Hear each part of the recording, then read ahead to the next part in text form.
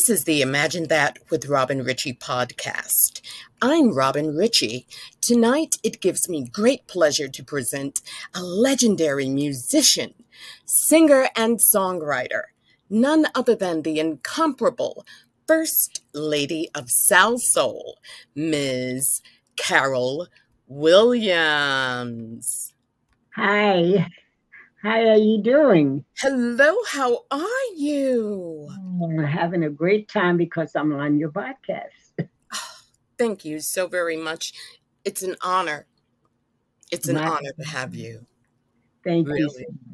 And you look fabulous, as always. Thank you. Yes. I would love, I know a bit of the backstory, but for the sake of the viewers who might not, would you tell us a little bit about your origins, where you're originally from? I'm from New Jersey. I'm a Jersey girl, and I'm from Montclair, New Jersey, which is a very small town. And I grew up there, had a wonderful childhood there, and loved the people there and everything. I went to high school there, and also my oldest son graduated from the same high school that I did, Montclair High. Yep. Fabulous. So it was a wonderful place to live. I love Montclair, culturally rich town, Montclair. Yes, a lot, artists and a lot happening in northern New Jersey area. So one of the things that I wanted to ask you as a singer and songwriter, is that something you always wanted to do? Since I was 9 years old, and my father took me, well, my father used to take me on Sundays to outings. It was like just a daughter and a Father Day. And he would take me fishing, crabbing, horseback riding. And I told him, I said, I would like to do something else. I said, Daddy, do you wish that I was a boy? Because he had me doing all of the things that I liked it, but it wasn't really me until he took me to the Apollo. And I saw the Apollo, and that was it. I knew right then and there what I wanted to do with my life. And Fantastic. That's when it started. It said, yes, I said, you don't have to, you can take me to the Apollo every Sunday, as far as I'm concerned. So yeah, that's when I really, I saw the lights and the musicians and the singers, and I was just fascinated. So that's when I realized that's what I'm going to do. That's magnificent. Here we are, this legacy that has carried you across the globe and then some. I promised my mother that I would finish high school. She wanted me to go on to college to, even if I would have majored in music, but I said, oh no, I don't have time for that. I have to be out here, and I have to be singing and playing at places and everything. I cannot go to college and do that. So I left within about a month after graduating from high school. That's when I decided to move to Brooklyn and pursue the singing. And that's what I did. Was there resistance from your family initially? Yes. Yeah, they didn't like it at all. They didn't want to have me, they wanted me to go to college. And it was just something that I felt that, no, I have to do this now. I don't have time to go to college and learn. I just want to do it now. So we had some, yes, definitely. And it was hard at first because I really didn't have my parents, helping me or encouraging me to do what I was going to do. But I think in the long run, I'll never forget when More came out. My mother and father, they were going to Puerto Rico for vacation. And my mom called me. We didn't have cell phones or anything, so she had called me from my house phone. And she said, oh my God, they're playing your record at the airport. And then I knew I had approval. Yes. Yes. Yes, That's yes, magnificent. and it was Are you an only child? yes, I'm the only child. So am I.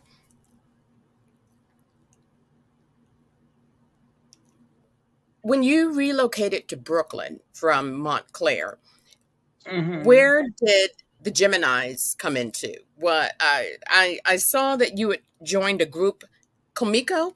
Is that how that was pronounced?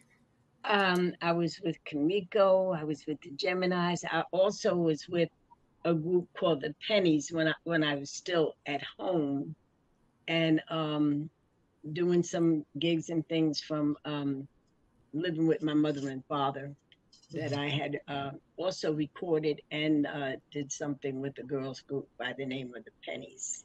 Mm. And then I didn't meet the Geminis until I had moved to Brooklyn.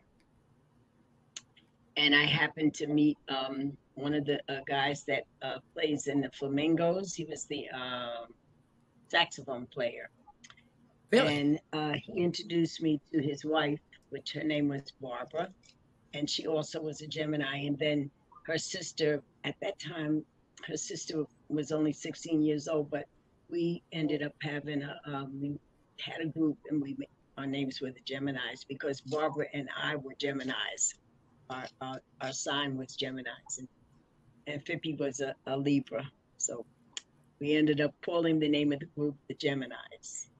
I see. I see. How long were you with them?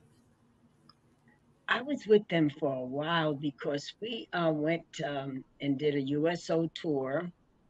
We were gone for about 3 months. And when we came back, we met Eddie OJ. And at that time, Eddie OJ was managing the OJs. So he put us into the Apollo without having a record out or a record company or anything. And we were there 3 times. We were there first with Chuck Jackson, and then the second time we were with the a guy that sings "Sitting in the Park." I can't Billy think of Stewart? his name. Yes, yes, Billy Stewart. And then the last time we were there, I think it was with Yvonne Fair. And How on earth did you go from the Geminis? I in the research, I found so many fascinating things. I learned that More was a remake, yes, right, coming from a film. What you just shared about the OJs, and that's phenomenal. How do you go yes. from not having a record even? No, I'm telling you, we had no record. We had no record. We weren't signed with RCA yet. And I remember that we were doing, because we had no record, we were doing Come See About Me by the Supremes. We were doing things by Levi Stubbs. We had no songs to identify for ourselves. So we were doing other people's songs. And I remember Levi Stubbs, we were singing Sugar Pie Honey Bunch. And he had came to this Apollo and he saw it and he said, you all are not doing it right. You're not doing it right. And he came up to our room, which you had rooms when you were in Apollo. You were there like at 8:30 in the morning because your first show was like 10 o'clock in the morning. So he came and he saw us and he said, "No, you're not doing it right. Let me, you know." So he was wonderful. He came into our dressing room and he got it straight. This is how you do it. And this goes here and everything. And we were just so surprised to have him, to have him there and teach us the right way that we should be singing it. Right, right. It was amazing. And were you cognizant of the full legend and the advantage that was unusual of having that sort of hands-on instruction by someone who was world renowned and legendary? You know, when you're that young, you just I don't know. You're surprised at it, of course. Yes, you're really surprised that that a person has that kind of pull that can just do that.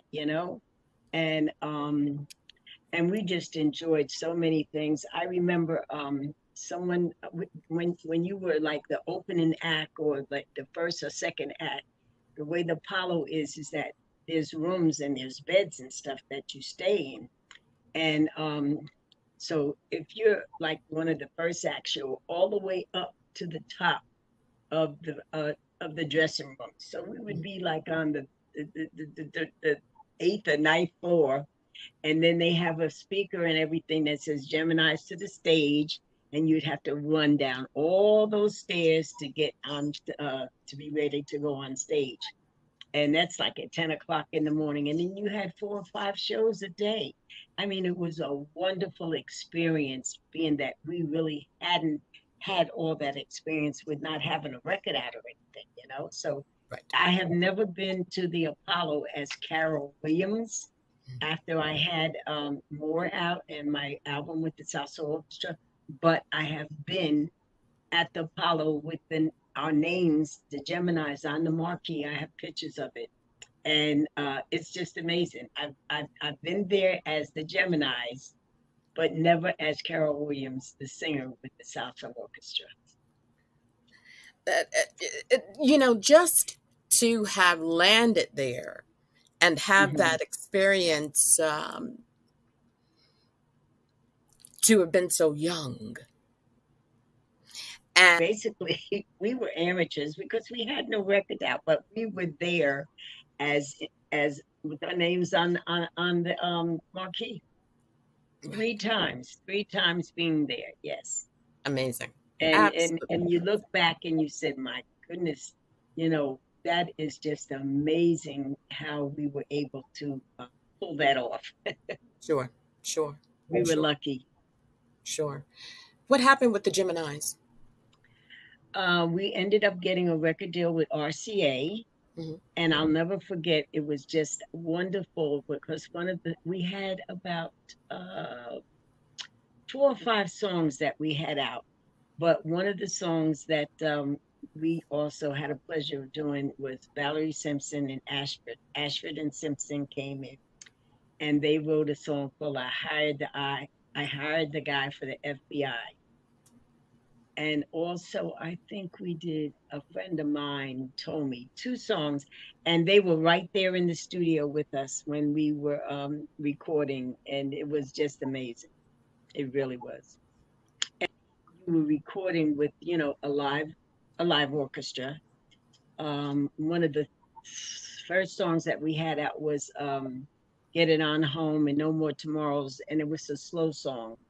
And I remember being in the booth, and because I was the lead singer, and I would remember being in the booth, and this whole orchestra was just on the side of me, the strings, the horns, actually more people for that session than actually the SalSoul Orchestra, because when I did the things with the SalSoul Orchestra, they came in the rhythm section first, and then after the rhythm section was done, then the horns would come in the strings. So it wasn't everybody all at one time, but with the Geminis, it was everybody, the strings, the horns, the rhythm section, and a conductor conducting, taking a stick, let me know it's time for me to sing, and just recording everything together, the whole orchestra at one time, with background singers and everything all at one time. And then to be with the SalSoul Orchestra and just have like Earl Young and Norman Harris in the rhythm section and the keyboard and bass. It was just, I was there for every one of my sessions with the SalSoul Orchestra when they put down everything before I even sang. So it was like, oh, this is so different from when I was with RCA. Sure. And we would actually do it all together, the singers, the orchestra, everything all together. And speaking of SalSoul, how did we land with SalSoul? Let me tell you, my husband was the musical director for Wilson Pickett. And Wilson Pickett had, a lot of hits out and everything, and he was traveling around with him and everything. And Wilson Pickett had a road manager. Her name was Lee Wade, and I knew Lee. I knew Lee Wade from coming and seeing my husband play with Wilson, so I got to know her very well. So at the time, I was singing with a top 40 band. They were called Back East, and we were all over in Jersey. We did the Ramada Inns, we did all the hotels and everything like that. And I was working 6 nights a week, and I would drive all the way from New York to Jersey to do these things that we were doing. And we were down in South Jersey, and I got a call from Lee Wade, and she said they're holding auditions they're looking for like a disco singer similar to like Gloria Gaynor, and the audition is going to be up in the city. So anyway, we arranged for it and everything, and I took my husband with me when I went to the audition, and it was like a lot of girls there, and they gave us sheet music, and they expected you to sight read. I don't sight read, but I had my husband there, so he was able to sight read it and put it in my ear how the song went. Excellent. And the song was Rattlesnake, which is on my the album with the Salsa Orchestra, but that song wasn't the Salsa Orchestra playing at the time. But anyway, they were looking for somebody to do this song, and I did the song, and Gloria Gaynor is a very good friend of mine. So when they said that they wanted someone to sing it similar to like how Gloria Gaynor sang her songs and everything, don't forget I'm a top 40 singer at this time. So I'm doing everybody's song when I'm singing 5 nights a week, 6 nights a week with the Back East Band. So it was easy for me to say, okay, let me try to sing it kind of like how Gloria would sing it. And I think that's how I got it. And when I got that, they wanted to come and see me with my band, because I had, my husband was also my band leader, and I had a band, and I was performing around and stuff with him, even though I still was with the top 40 people. So when they came to see me, and of course I tried to do the songs that I knew that the people were doing at Sigma Sound at the time. So because I'm top 40, so we did it, and they were ready to almost sign my band. That's how good that the band sounded, and our whole situation that we had. They were ready to almost just sign my whole band with me. So that's how I got signed with SalSoul. Fantastic. And then it's ironic because my first producer wasn't supposed to be Vince Montana. It was supposed to be Floyd, Lolita Holloway's husband. And he had did some things on Lolita before she was signed. She was signed to Goldmine, which is a part of SalSoul. But when they were going to do the album with me, they decided that they were going to put me with Floyd. And Lolita and Floyd at the time, they lived in Chicago, and Lolita hated to fly. They both did not like to fly. So most of the time when they came into to New York and everything, they would drive in. So we were waiting. I was waiting to get with Floyd, so we could pick the songs that we were going to do, and it just took. It was forever because he wouldn't fly, and he wasn't coming in at any time soon. So SalSoul decided to put me with Vince Montana. That's when they said, okay, you're going to be with Vince. And Vince lived in Cherry Hill, which wasn't too far. I could drive down to where he was. And he was just wonderful to work with. He had a little studio in the back of his house. And we would go in there, and we would drive. Now we got to go through, what songs are we going to do? Right. What, Vince writes, I wrote. And so I think 3 of my songs on that album I wrote, and Vince and I put it together. I could play it so that he could hear the key and everything. So we got those 3 songs together. But then we had to figure out what were the other songs. So one day I just came up with the idea, Vince, they're doing a lot of standard songs and they're bringing a lot of standard songs into, disco, like Glory was doing How High the Moon and all different kind of songs. So Right. Right. I came up with the idea, let's take more and let's make it into a disco kind of thing. So that's what we did. And when we actually put that record out, when Salso actually put that first record out, we had to hurry up and get it out because we had found out that there was a guy group that also was doing the song More, and they were doing it like a disco kind of thing. So they had to hurry up and put More out. By Right. that time, we had just about had everything on the album. So we had did all of the other songs, and Bunny Sigler got a song on that album that we did, and who else? Oh, I fell in love with I love Love Is You, which was done by another writer, and with Vince and I listening to the things that we were going to put on the album, we picked out what it was that we wanted and everything, and so I also had wrote a song called "You're So Much a Part of Me" that I had wrote with Jack Paracon, and because I used to write before I was recording, and so Right. we were able to use that, and Vince loved that song because he loved the arrangement that he did with the horns coming in the beginning of the song. So Yes. it was wonderful working with Vince. He was really wonderful to work with, and he Legend. was he just had the music down, and my reference I would reference the songs, once he got the music and everything was written when the strings and horns came in. It was all, he had scores for it. With the rhythm section, Earl and them did that, so there really wasn't too much music. It was more feel and everything.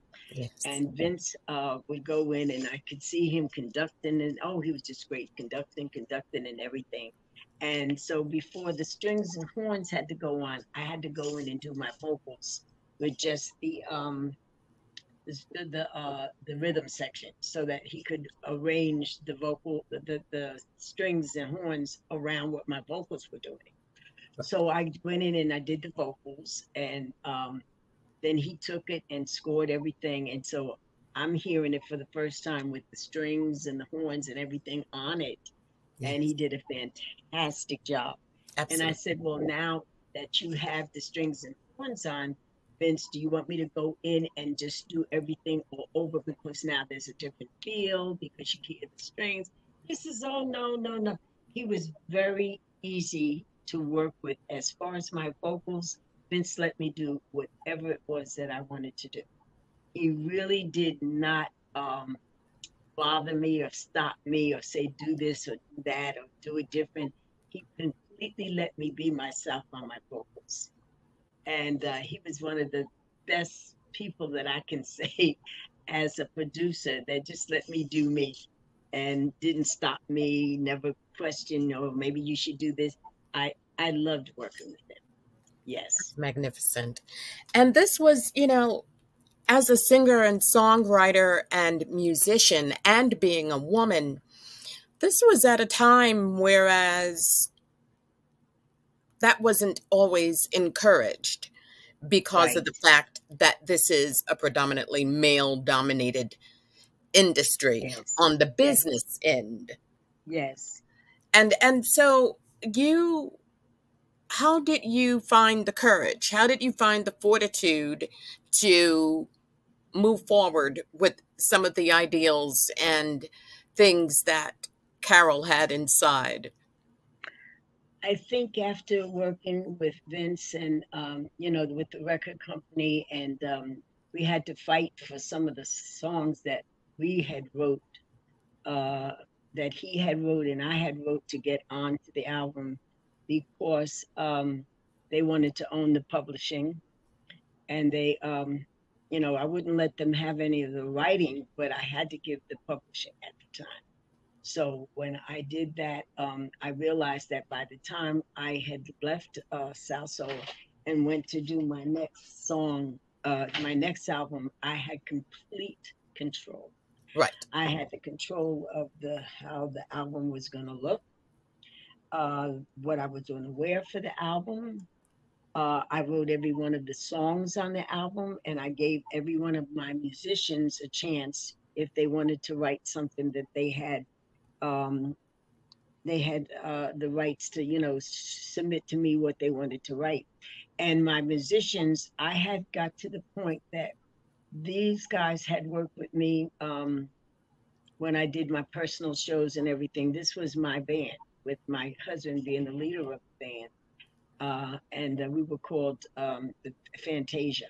But I said, no, I want to use every one of my musicians that plays on stage with me. I want them to be in the studio, and I want them to each have a chance to play behind all of the songs. And that's what we did. We rehearsed downstairs here in my basement, so that when we went in to record everything, everybody knew just what they were doing. Right. I did all of my backgrounds myself. I think a couple of the songs I did with the drummer, who was also a singer. So he did all of the backgrounds, some of the backgrounds with me, but the ones that he's not on, that's me doing all of the backgrounds and all the harmonies and everything. I just wanted to be so involved, where I had the choices of what songs I wanted to do, and we wrote every one of those songs, and some of the songs are on there that my musicians wrote also. Yes. So I really had a chance of just taking complete control over what I wanted to do. And we recorded that, the Reflection of Carol Williams album was recorded in Sigma Sound here in New York, not Sigma down in Philadelphia, where I did the SalSoul Orchestra. It was done and in the Sigma Sound here in New York. And it was just, I think at that time I wore all hats. I was in complete control of everything. Yes, yes. You talked a little bit about fashion and making decisions in terms of your look, and you have been a fashion icon.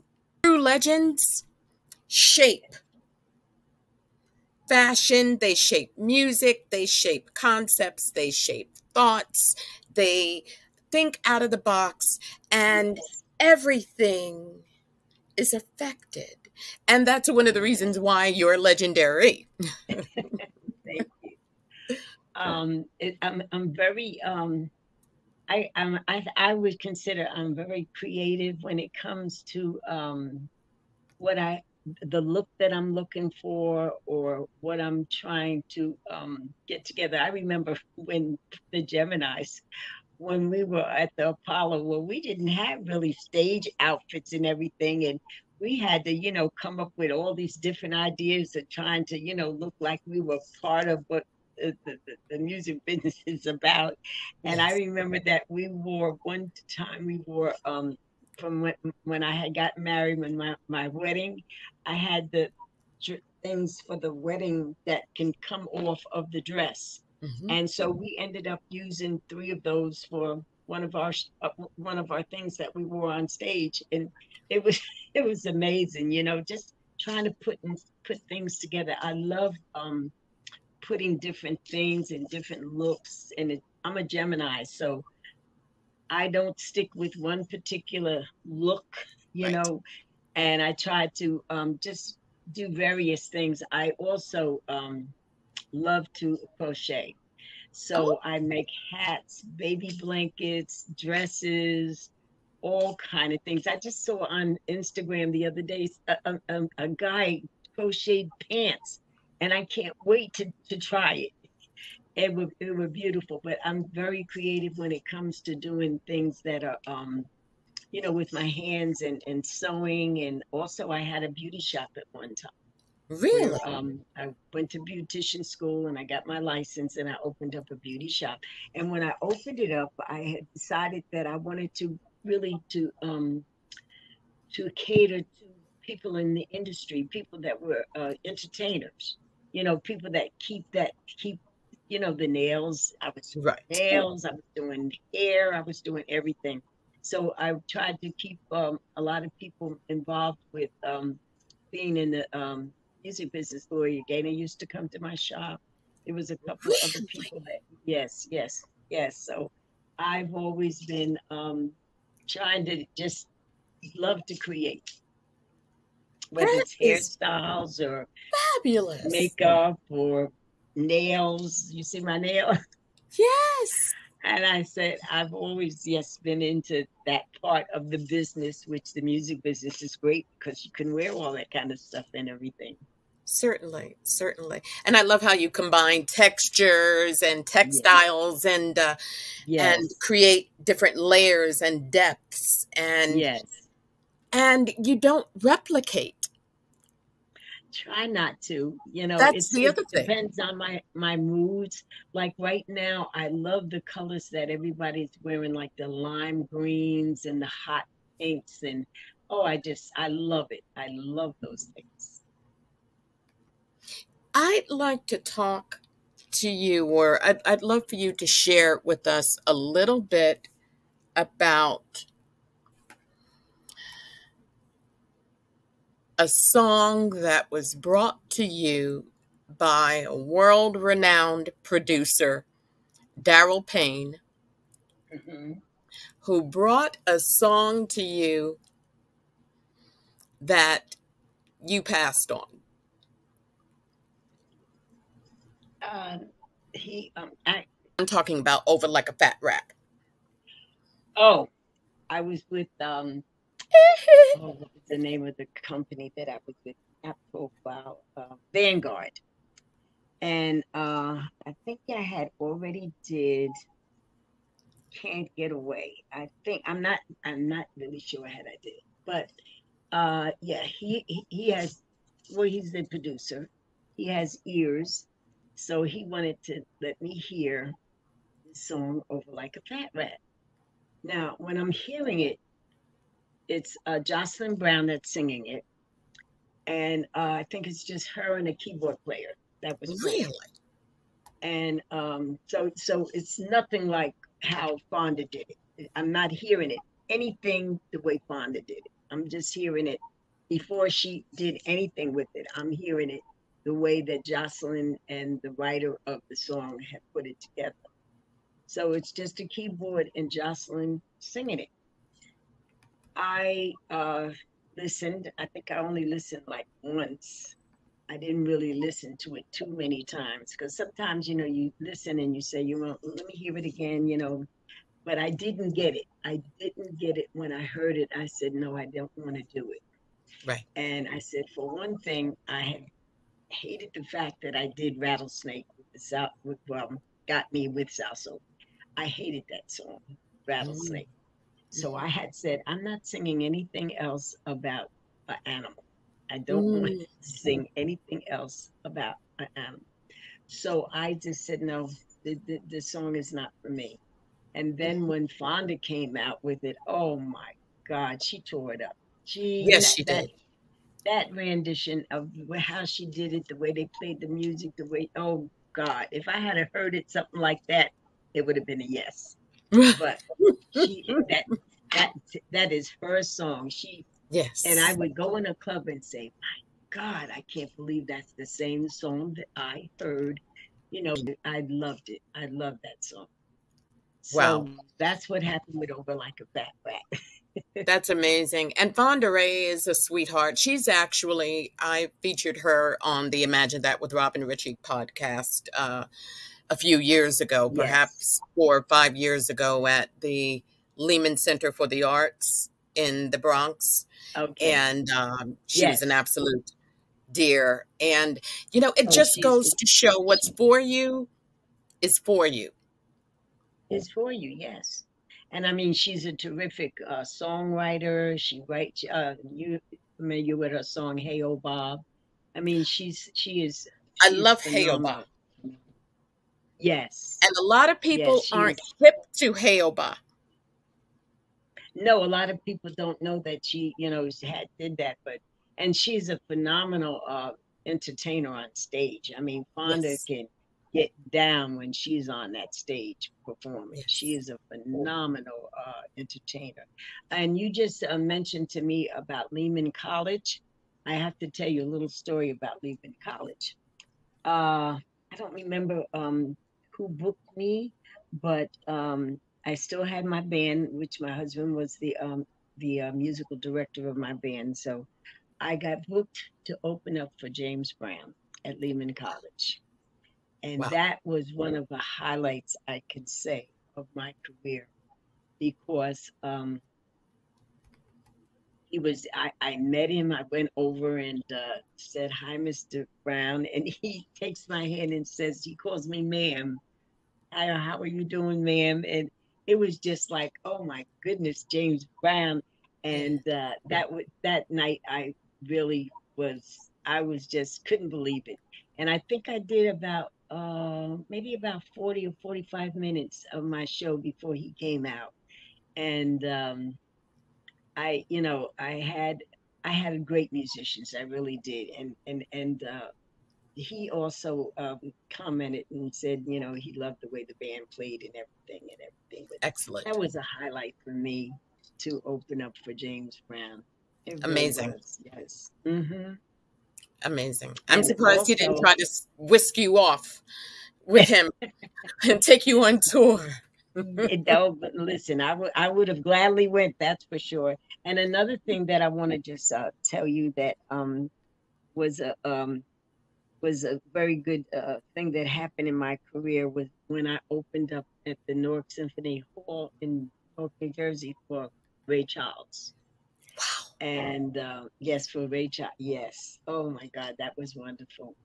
So yeah, I've had moments in my life that have definitely made me feel like I went and picked the right thing. That's Definitely, magnificent. Magnificent. And funny that you yes. mentioned Ray Charles. So I perhaps 15 years ago featured a wonderful producer, arranger, and you might very well know her, Reverend Stephanie Minity, who Mhm. had Jubilation Choir, which originally began with NJ Pack, but Yes, I think yes, I do know. world renowned. She has a few Grammys under her belt, Hmm. but nevertheless, 15 years ago, when I had my little engine who could local programming cable television show that aired in all of Newark and all of New York City, Hmm. Reverend Minity and a few of the Jubilation Choir members performed, but what they shared and what was unveiled on my show for the very first time was a performance they had did with Ray Hmm. Charles, Oh my and they God. were singing Silent Night.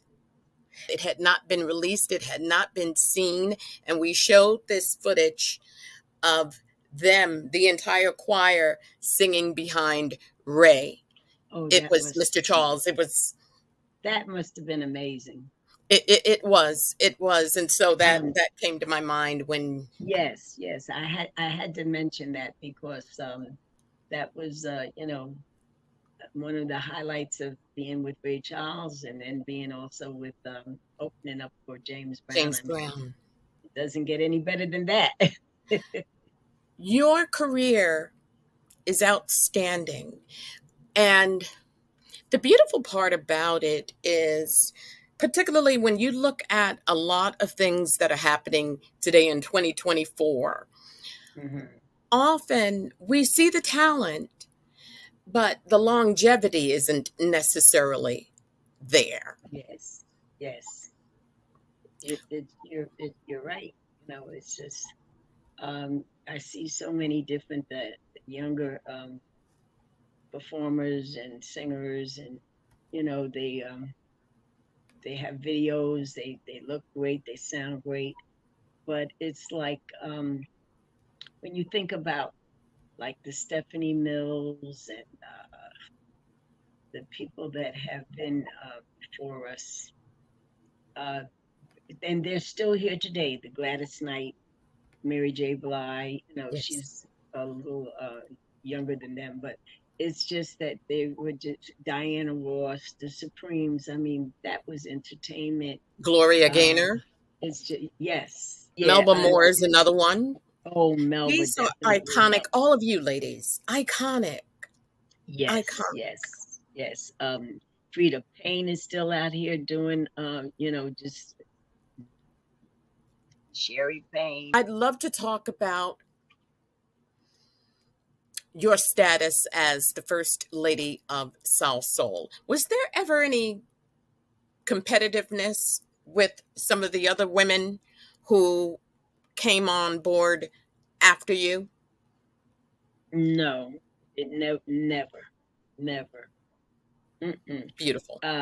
Lolita was on Gold Mine, which is a subsidiary of SalSoul. I think First Choice was on Gold Mine too.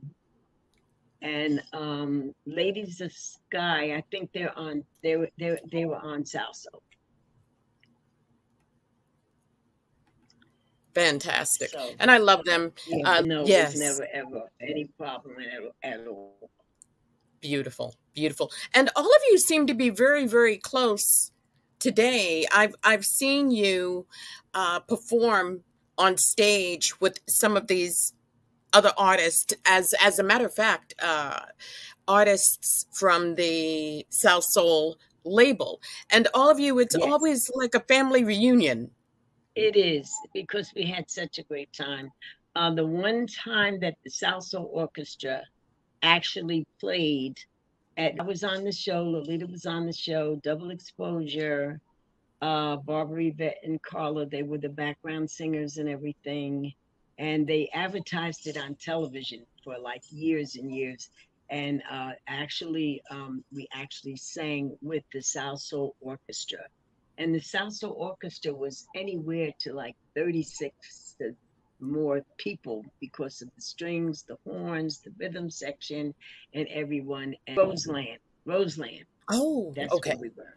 Mm-hmm. And I remember that Vince had all this music that was just wheeled in on just stacks and stacks of music, because the horns had to have it, the strings had to have their music.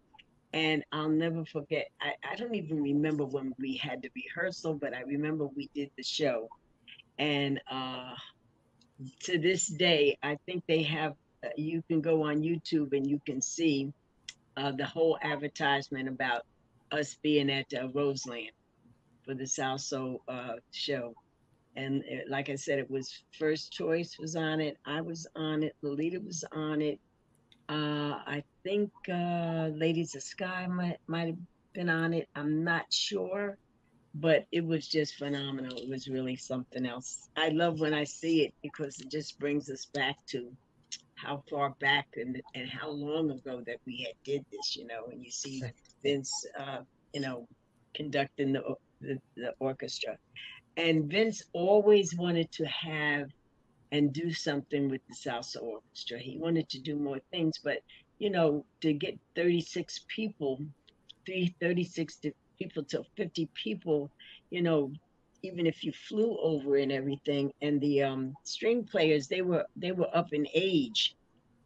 So it was almost like an impossibility to try to, do a show like that, Yes. which would have been great if we could have done that, definitely. But it didn't happen. But all of those musicians were the same thing. The SalSoul Orchestra was the MFSB. Right. They all were there was another name too that they had, but they were all the same. They were Earl Young on drums, the bass player, Norman Harris on the guitar, Bunny Sigler. Everybody was all part of all of those different bands. Right. And they don't forget, they also played for Patti LaBelle. Yes. When she recorded at Sigma Sound, and Gene Carn, and a lot of people came out of that Sigma Sound, definitely. when I was recording with Vince for the album, I was there every day to see everybody put everything down. And it was just amazing. And at that time, we didn't have our cell phones and the things we have nowadays. Let Right. me tell you, if I had my phone and everything that I had now, that I have now, I would just have all kind of pictures, because I would have been taking pictures of them, you know, just putting everything Chronicling down, the journey. Yes. Speaking of which, what do you think of the music today? I like some of it, but it just doesn't sound like it's the kind of music that's going to stay around for a long time, or you're going to look back at it like you do when you hear the OJs and Gladys Knight and the Pips and all these different artists that were out. It just doesn't seem like it's remembered. I don't know, because it's the younger people too. Um, like Whitney stuff, of course, will always be around because she had such great songs, But I don't know about some of these songs that the younger girls or the guys have out, if they're going to be around for a long time. Are they going to end up being, like favorites of back in the day, which would be back in their day? I don't know. I don't hear too many things that Right. stand out to me like that. Right. Right. One thing that I loved about disco was that it brought people back to dancing together. Yes. It had a disco brought in a lot of people having dance studios and people wanting to learn how to dance to the disco music, and it was just fantastic because it just brought people together. Right. Like you would see maybe back in the Fred Astaire days, when Ginger Rogers and him would dance and stuff like that. Sure. The disco brought people doing routines and dancing together and things like that, and so many shows and everything Right. that were that were out doing disco. Soul Train, American Yes, Bandstand. American Bandstand, and all the other different shows that they had. It just brought people together, Right. and it's funny because, when you still get people together to do a show, everybody is dancing and doing the hustle, and, they're doing their thing, and people love that because that's from their era. That's what they're used to and what they were doing when they were younger.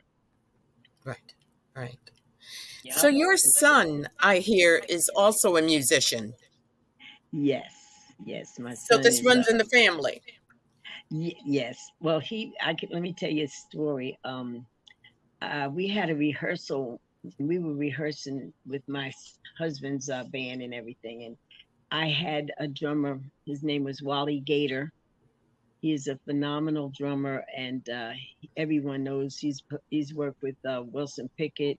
He's worked with Lionel Hampton, and he's jazz and everything. And I met Wally when he was like only 16 or 17 years old, when when I was with the Geminis. And he was just so good at 16 or 17 years old that he was in my band at that time. I hadn't had the band with my husband was in the band. We put Wally in the band, and he could sing. He was he brought me on stage. He could do everything, and he ended up being the drummer for Wilson Pickett. But he, the musicianship. I don't know if you ever heard of Bernard Purdie. Have you ever heard of the I drummer can't Bernard say. Purdie? Let me tell you about Bernard Purdie. We met him when we were with the Geminis. Yes. And at that time, you had to have a drummer. You had, it was real musicians that came in to do sessions. And when Bernard Purdie was doing a session, you knew he was doing a session because he would have all these signs out saying, hire Bernard Purdie. Purdie's the one. It's like, Purdie, what's all these signs and everything going on? Anyway, make a long story short, he's still living today. Oh, beautiful. He is one of the top drummers that goes around, and he lectures all in Europe and everything. And he has a son that also is a musician now too. But Bernard Purdy ended up being Aretha Franklin's musical director. And he was just on everything and doing everything. And this is a guy that just started out playing drums with his little plaques and things saying, "Hire Bernard Purdy." And he is phenomenal. Yes. And so I had the chance to, see musicians like that uh, do their thing and just be just amazing.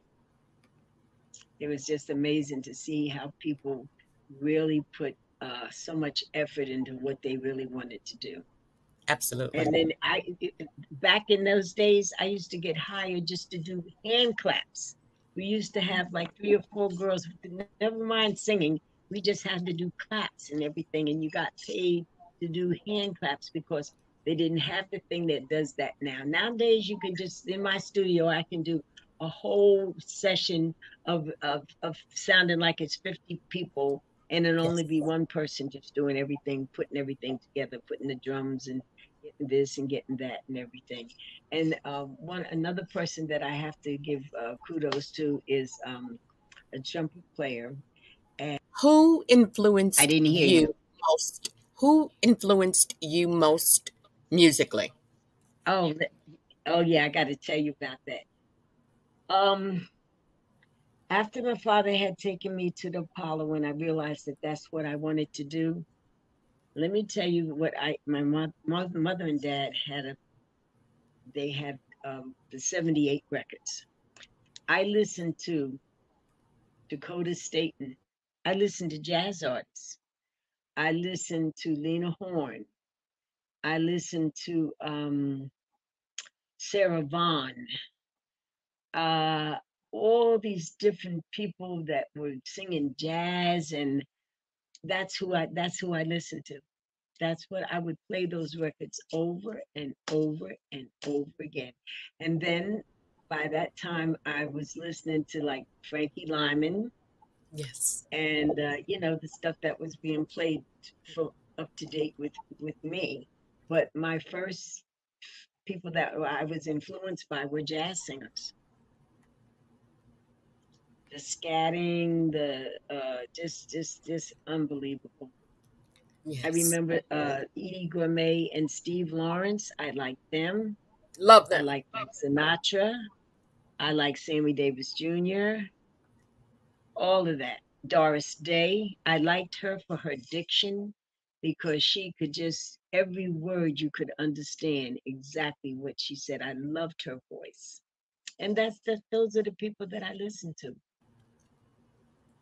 Beautiful. And that's interesting because as a child growing up in Sugar Hill, Harlem, which is where I'm originally from, my mom watched all of those people. You see, yes. And so when I was knee-high to a doorknob, I knew what I wanted to do. I knew I wanted to be in the entertainment industry. Yes. And I always say I learned to host, meaning live events. Yes. I learned from watching the Jerry Lewis telethons. Yes, the people that he used to have on there were phenomenal people. Right. Yes. Lou Rawls, the Easter Seals annual event that he used to have. So as a child, I watched all of these people, and I loved their flair, their quick wit, and how they combined all of these magnificent talents effortlessly. Some pathways that I had yet to reach. And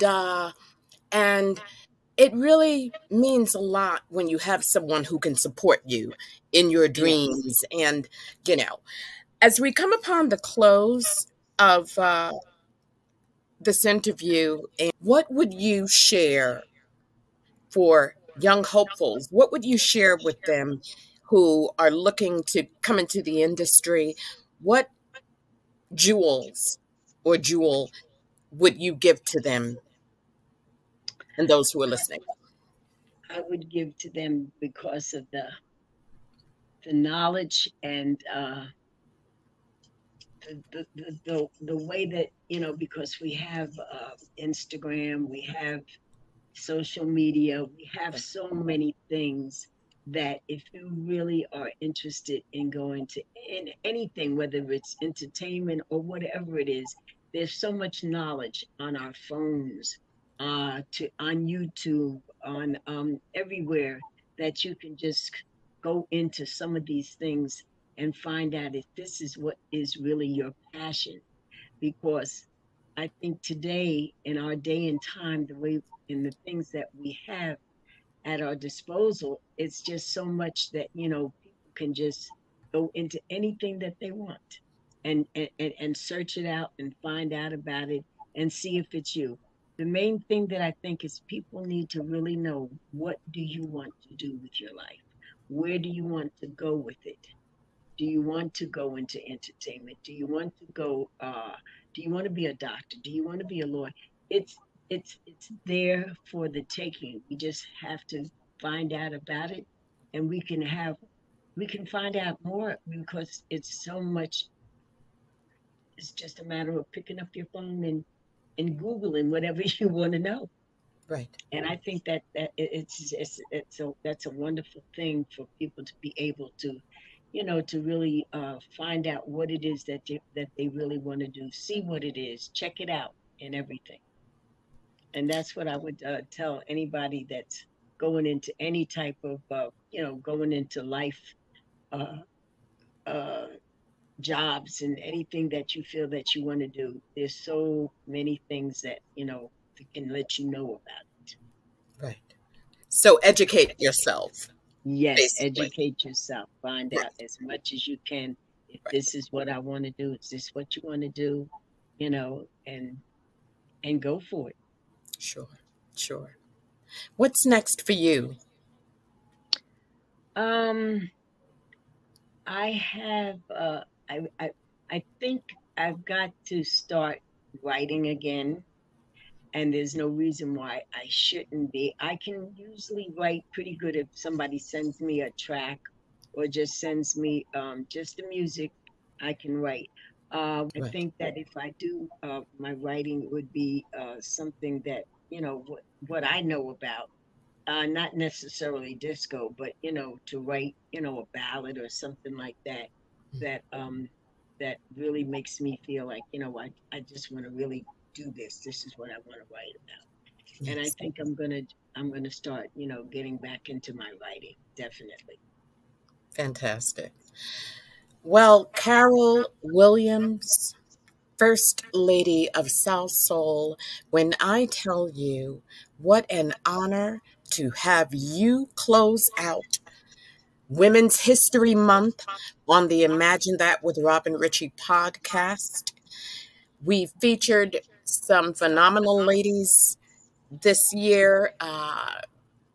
And to close out with someone who I have revered over the years, your style, the music as a dancer, as a choreographer, uh, Yes. and it just warms my heart to have had you here on the Imagine That with Robin Richie podcast. I'm just so honored. I am so honored to be able to have had this podcast with you, and I have learned a lot from you. And uh, I admire our Black women that take charge, that know how to do things. You are phenomenal, yes, and I enjoyed being with you, and I've learned a lot from you, from our talks and the things that we talked about before the podcast. So thank you for having me, because I've learned a lot, and we will definitely keep in touch. Thank you. Thank you so much. And once again, ladies and gentlemen, this has been Imagine That with Robin Richie. the podcast. I am Robin Richie, and tonight's guest was world-renowned musician, singer, songwriter, the incomparable First Lady of SalSoul, none other than Carol Williams. Carol, all the best to you. Same to Keep you. rocking. Thank you so much. And you're fabulous. Thank you so much. Thank And you. so are Thank you. you. Thank you. Thank you again. And have a wonderful, wonderful time tonight. Yes, thank you so much. I would just like to say that my son is going to be at the casino, and it's at the Resorts Casino here in Queens, and we have a lot of people that are coming down. So I'd like to support him when he's doing his shows and everything. So thank you. So I was able to say that on the podcast too. Thank you so much. And tell us what his name is, or his group or band, or... His name is DeVern Williams with the Vintage Soul, and then he also has DeVern Williams with the Sound of Detroit. So he has a number of different things that he does. The Donna Summer Show, the Vintage House songs, sing like up-to-date songs back to the older R&B stuff. And then he has the Sound of Detroit when he does Michael Jackson and Stevie Wonder and everything. And it's a very good show. I enjoy being there to see it. Fantastic. Well, we see the fruit doesn't fall too far from the tree. Oh, thank you so much. Thank you. Thank you. Stay beautiful inside and out. All right, then. Thank you. Thank you. Bye-bye now. Bye-bye.